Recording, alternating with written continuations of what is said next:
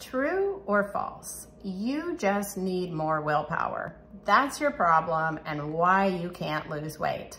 Tell me in the comments, do you agree or disagree with that statement?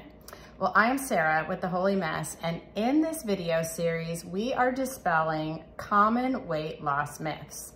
So what about willpower? Is it true or false that you need more willpower and then you can lose weight? Well, the reality is research shows that that is false. Do you need willpower? Yes, sure you need some willpower. Absolutely, it's important to make healthier choices, but will just having more willpower make it so that you can get to your goal weight and stay there for the rest of your life? No.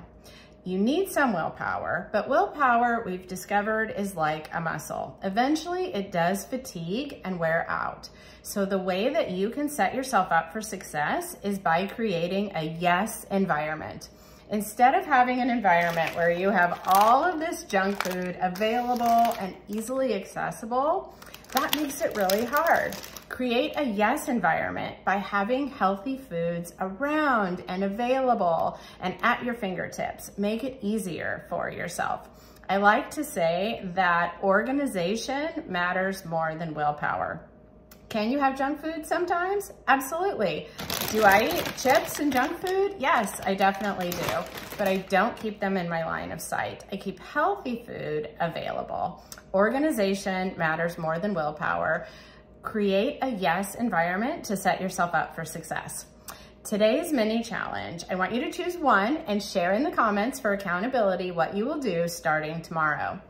One idea, use smaller plates. These smaller plates are what I use for all of my meals instead of a regular sized dinner plate. Seems little, but it really makes a difference. Number two, maybe you need to unfollow some food influencers or not watch Chopped or all of those TV cooking shows quite as often, or following them in your Facebook feed. So that's number two. Number three, keep junk food out of sight. The Girl Scout cookies, don't have them on the kitchen counter. Don't put food on top of your fridge. Don't make it the first thing you see when you open your pantry.